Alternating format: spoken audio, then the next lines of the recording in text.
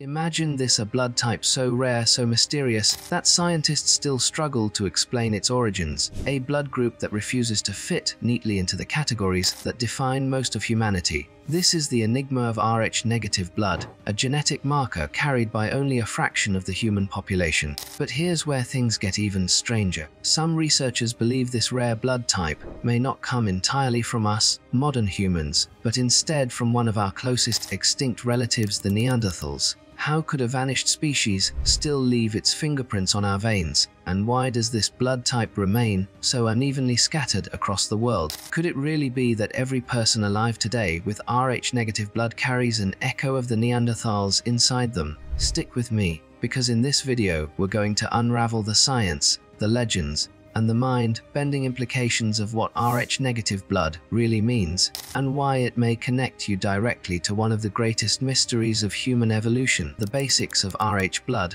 Before we dive into Neanderthals, let's break down what Rh-negative actually means. Humans have four main blood types: A, B, AB, and O. Each of these can be either positive or negative. That positive or negative comes from something called the Rh factor, a protein found on the surface of red blood cells. If you have it, you're Rh positive. If you don't, you're Rh negative. Globally, about 85% of people are Rh positive. That means only around 15% are negative. But here's the kicker: Rh-negative blood isn't spread evenly across the globe. It's concentrated in certain places and almost absent in others. For example, among the Basques of northern Spain and southern France, up to 35% of people are Rh-negative. In much of Africa, the Middle East, and Asia, the percentage drops to single digits, sometimes as low as 1% or less. In Northern Europe, including the British Isles and parts of Scandinavia, rates hover between 15–20%, much higher than the global average. So what explains this strange distribution?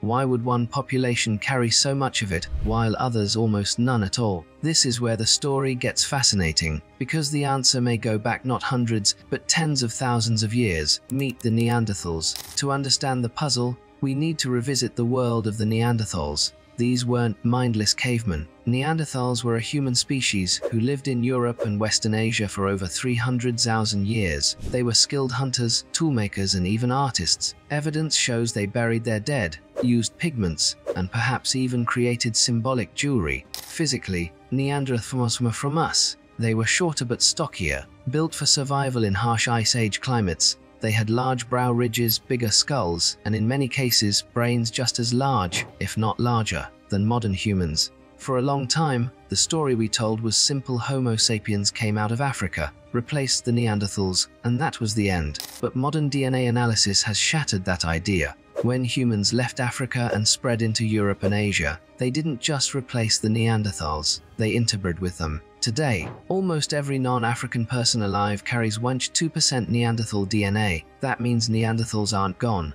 In a very real sense, they live on, in us. And one of the most intriguing ways they may still live on is through Rh-negative blood, a genetic fingerprint in blood. So what makes Rh-negative so suspiciously Neanderthal-like? Genetic studies suggest that Neanderthals may have carried Rh-negative variants. When they interbred with Homo sapiens, that rare trait was passed into our lineage. In isolated pockets of Europe, where Neanderthals lived longest, it may have persisted strongly. Think of it like this: Neanderthals adapted to Ice Age Europe. They may have developed unique traits that gave them advantages in survival, like certain blood variations. When humans migrated in, they inherited those traits through interbreeding. Populations that mixed heavily diluted it out. Populations that stayed isolated preserved it. This is why some anthropologists call Rh-negative a genetic fingerprint of our contact with Neanderthals, and it explains why the highest concentrations today are in Europe, exactly where Neanderthals made their home for hundreds of thousands of years. The Basque mystery. Nowhere is this more visible than in the Basque people of Spain and France. The Basques are one of the most unusual populations in Europe. Their language, Euskara, has no known relatives. Their culture survived Celts, Romans, and countless other invaders. And genetically, they stand apart from neighboring groups. Most striking of all,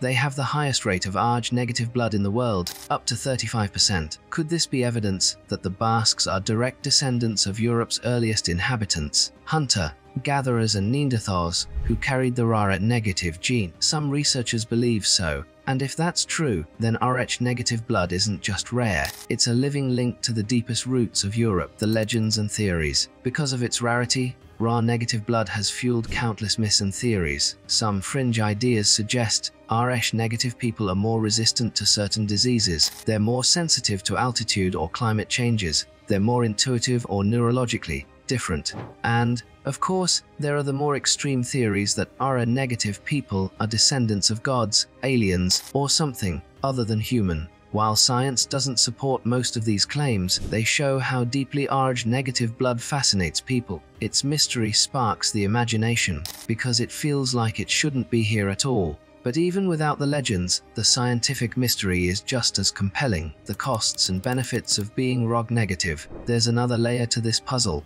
Being Rh-negative isn't just unusual. It comes with biological consequences. During pregnancy, if an Rh-negative mother carries an Rh-positive baby, the immune system may attack the fetus as if it were foreign. Before modern medicine, this was dangerous and sometimes deadly. So here's the paradox: if Rh-negative creates complications in reproduction, why didn't natural selection eliminate it? The answer may be that Rh-negative carried advantages too, perhaps against certain diseases or environmental stresses. In Ice Age Europe, where Neanderthals thrived, these advantages may have outweighed the risks. This would explain why the gene persisted in some populations but vanished in others. It wasn't just random chance, it was survival. Modern science and Neanderthal echoes. Today, geneticists are still mapping the spread of Rh-negative blood. In the Netherlands, Britain, and Scandinavia, about 16 to 18% of people carry it, much higher than global averages. Some studies show it clusters more strongly in regions historically inhabited by tribes with deep European roots, like the Frisians or the Basques. That suggests Rh-negative isn't just a modern quirk, it's a deep-rooted trait, passed down from ancient populations who may have intermingled with Neanderthals. It also means that when you get your blood type checked, you're not just learning a medical fact, you may be peeking into the story of your ancestry, a story written tens of thousands of years ago, a marker of identity. So what does this mean for identity? Blood doesn't just carry oxygen,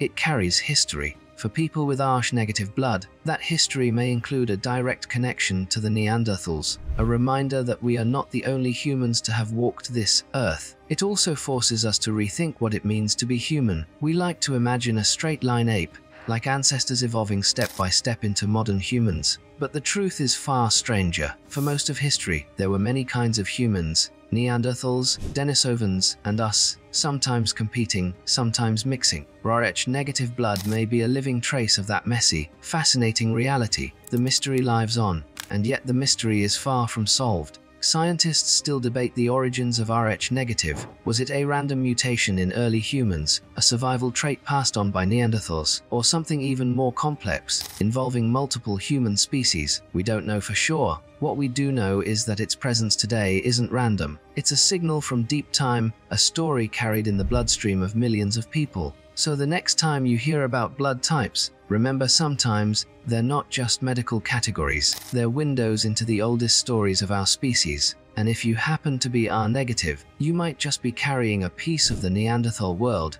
inside you, a living mystery from a species long gone, but never truly forgotten. Conclusion: blood that ties us to the past. In the end, the story of Rh-negative blood is more than science. It's about survival, identity, and the hidden links between us and those who came before. It tells us that Neanderthals aren't as extinct as we think. They live on, not just in DNA percentages on a genetic test, but in the very blood that flows through millions of people alive today. The question remains: what other secrets lie buried in our veins, and how many more hidden connections to our ancient relatives are waiting to be discovered? One thing's for sure, the mystery of Rh-negative blood has only just begun to be unraveled.